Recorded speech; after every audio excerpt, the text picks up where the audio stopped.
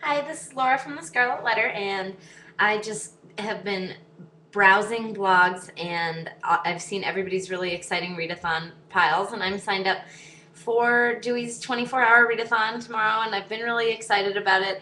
And I have a ton of work to do for work tomorrow, and I'm not 100% sure I'm going to be able to participate, but I couldn't resist doing a post and making a pile and thinking that I'm going to participate at least a little bit and making a pile of 13 books that's totally unrealistic. So I'm actually in the middle of reading two books. I'm reading Stuart Onan's Last Night at the Lobster and just finishing up my reread of Frankenstein.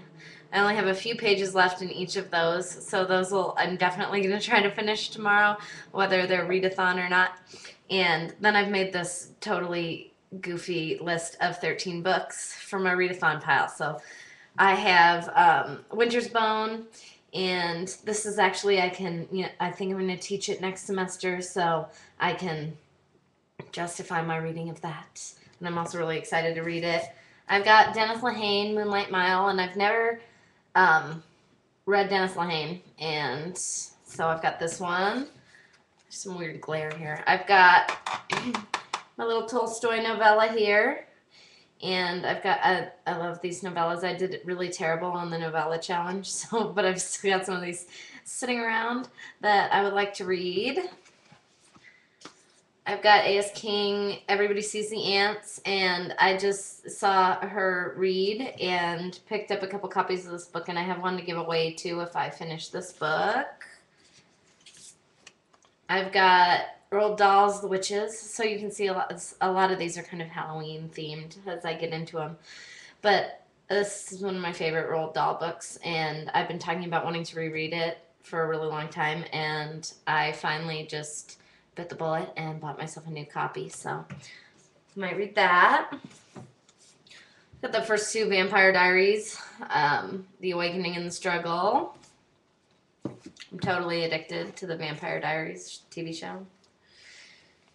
Got the first Bone. I was reading about this, I think, on Books Are My Boyfriend's, and I wanted to read it. So this is my library book, and I like to have a graphic novel for a readathon. Nice, fast read. Got a lot of ARCs in here that I'm behind on. I've got J.M. Tolline's The Great Lenore, which is a book that I have been really fascinated by as it sits on my shelf, and I've really wanted to read and get started on, and I had saved it for October because there's some spooky aspects to it. The Graveyard Book, another one that's been on my TBR and is a nice quick read. Like to have some nonfictions. This is a book of essays. My Dead Pets Are Interesting. How can you resist that title? And the cover is crazy. I really like it, and these look hilarious. I've been leafing through them since I got the book and loving it. My ARC that, for no good reason at all, I haven't read yet, of We the Animals. I was super excited. I've had this for a long time. I was super excited to read it. It's incredibly short, and I haven't read it yet. There's no excuse for it at all. I just haven't done it yet. And so it's in my pile for the readathon. Another one that is Halloweeny in nature, actually really scary. It kind of creeps me out. I'm kind of a little bit afraid to read it. But Bedbugs by Ben Winters, and that's from Quirk Books. And another Quirk book that I've had for a while now, and I have two copies of this, so one to give away as well, is Miss Peregrine's Home for Peculiar Children. So I love the creepy cover. I think this will be a quick, fun read as well.